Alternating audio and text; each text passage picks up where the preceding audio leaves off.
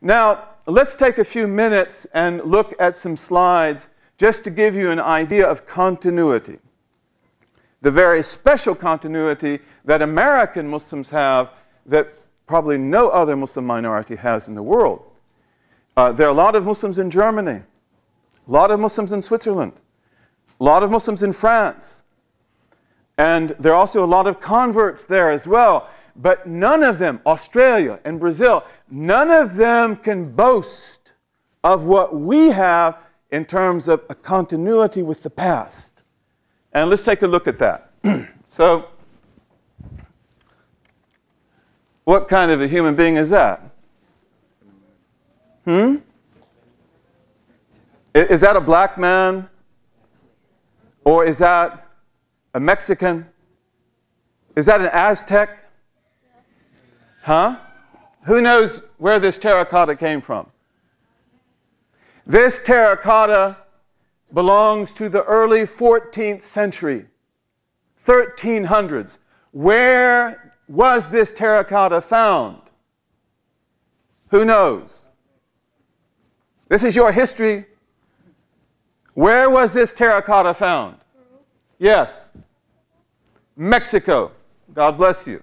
Mexico. By the way, hidden in the basement of the National Museum, because Mexicans have a race thing. I love Mexicans, but I like the lower class Mexicans a lot better than the upper class Mexicans. The upper class Mexicans are as white as I am. The lower class Mexicans are the ones that you probably know well. But in Mexico, the idea that Mexico is somehow connected to black people from Africa doesn't sell very well. It's not regarded to be politically correct. So this man was a Mandingo. This man was a Mandingo. And how do you know it? Because he's got Mandingo earrings, compound earrings. He's got an Islamic headdress, and he's obviously an African. What was this Mandingo doing in Mexico in 1300? A slave? Never. These were not slaves. How many of you know the story of Abu Bakr II, the brother of King Mansa Musa? Okay, so what did Abu Bakr II do?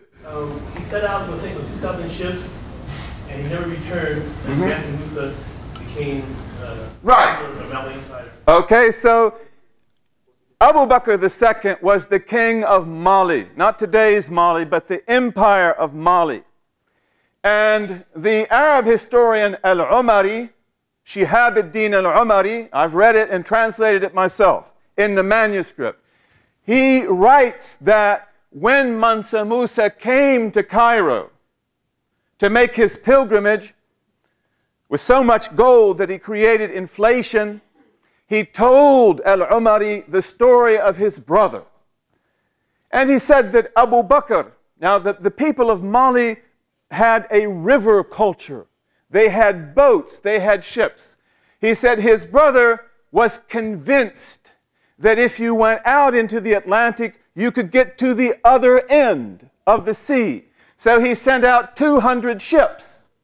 And these ships had with them 200 other ships with gold and food and provisions. And those ships disappeared. And one of them came back.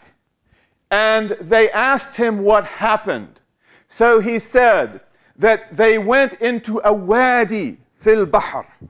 They went into a river in the sea, which is the current, the Atlantic equatorial current, which if you get in it, you can't get out. You will come to America. The equatorial current. If you get in it, you will come to America in 50 days, 52 days. Then Abu Bakr equipped 2,000 ships. 2,000. And another 2,000 ships with gold and provision.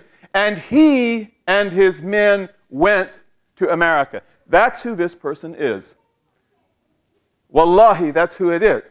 This is a Mandingo of Mali, and these people came to Mexico before the Aztecs. And in Aztec history, the foundation of the Aztec Empire involved two elements. One of them indigenous, the Aztecs, and the other from over the sea. So these people were great people. These people were rulers, and this is our roots. And there's a lot more to that story, but we're not going to go into it because that's not what I came here to talk about. Here's another one of his brothers. Check this out. These are Mandingo scars, scarification. Sudanese do it even today. Not this way. Look at the scars. And also he's got the compound earring. And what is that? So again, we belong here. We have been here for a long time. And Islam in America is either the first religion to come from the old world or it is the second. It's not the third.